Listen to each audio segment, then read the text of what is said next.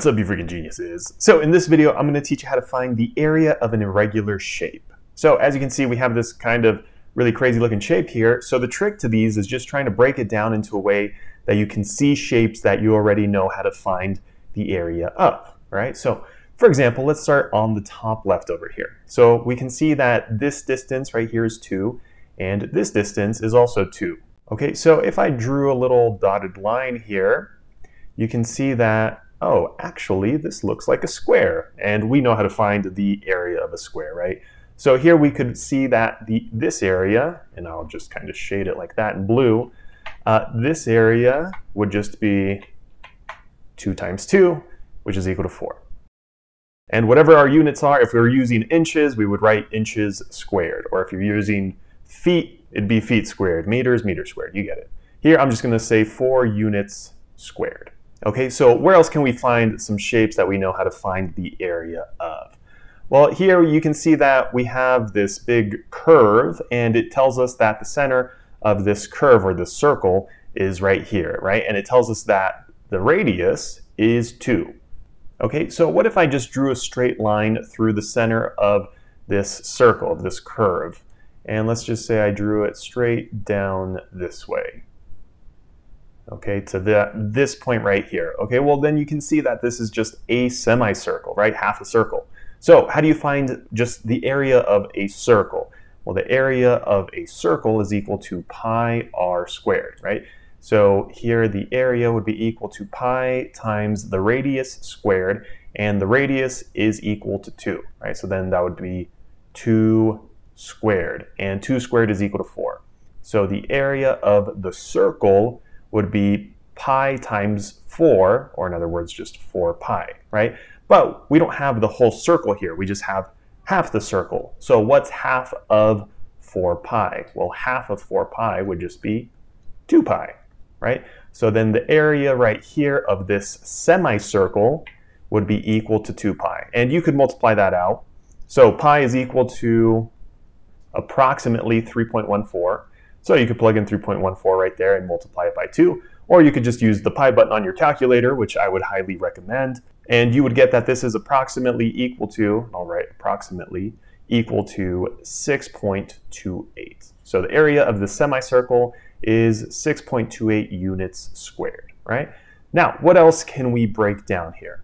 Well, here you can see that we have this corner, the sharp corner, so it looks like a triangle, right? So what if I just extend that line right there?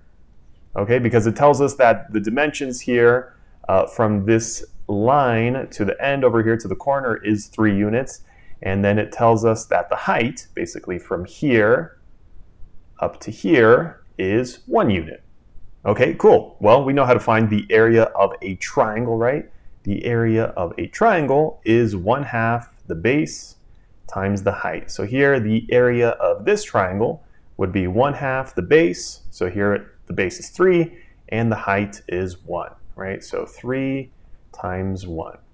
Now 3 times 1, that's just equal to 3. So then the area here is equal to 1/2 times 3, and half of 3 is equal to 1.5. So the area of this triangle is 1.5 units squared, right?